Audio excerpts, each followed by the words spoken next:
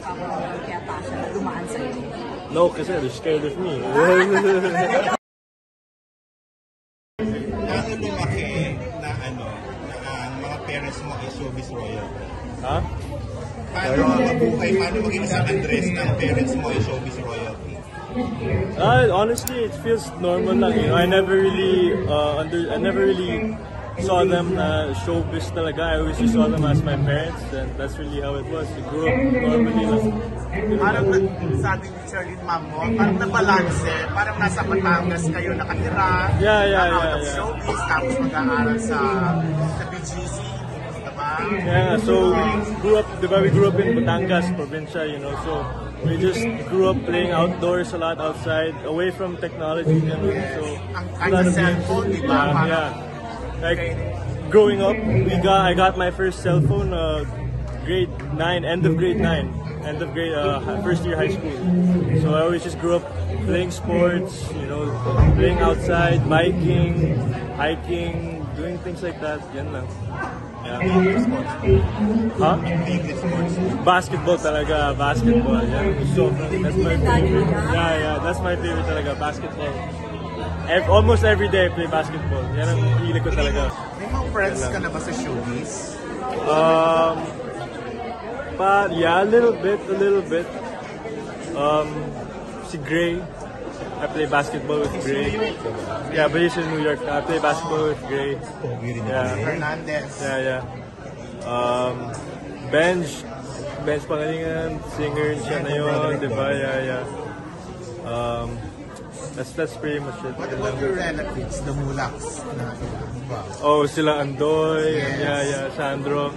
Yeah, I'm friends with them too. I am about to start playing basketball then with Andres Muhlach. So, and Kanina ka pinaka-close sa sino? siguro si Andoy. Yeah. Kasi medyo magkaedad kayo. Ano ini-enjoy niyo ni Andres? Basketball.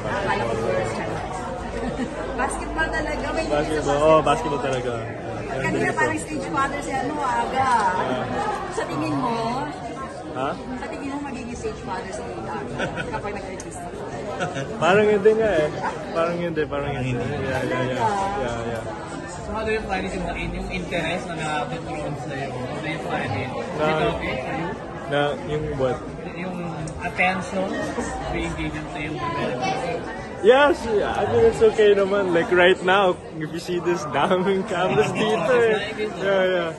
Pero I guess yun talaga, diba? So yeah, so I'm okay with it naman. Yeah. Aware ka ba na mag-host ng isang dancing show? Huh? Aware ka na naging host ng Yeah, of course I know. That's why I get my dance moves from her. That's why, yeah. And a little bit of that. But yeah. Pero ano favorite movie mo ni Daddy? Siguro Forever. Mikey. Yeah. Inilig ka. Yeah, bit. At saka yung movie niyan, kasama ni si Regine. Yeah. Yes, yeah. Nanonood ka ng local film? Ha? Nanonood ka pala ng local film? A little bit, but not really. More so on my dad. So. Pero may familiar tayo sa mga local stars na yeah, a little bit. Not too much, but a little bit. I know the good ones. The big stars, I guess. Sino yung sikat na yun? Sila like Donnie. I went to Brent with Donnie, so yeah. But your dad was much bigger than them. Dad, your uncle si Muhlach, child superstar. Lola mo si Amalia, Move Between. Yeah. Parang hindi, ang layo pa nila compared to them. Yeah. Oo, di ba? Yeah. Parang hindi ka na-expose talaga na di ba?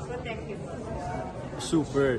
Yeah. I'm her brother talaga, so I'm like her first wall talaga, first barrier, you know. So if there's someone there, they have to go through me lagi.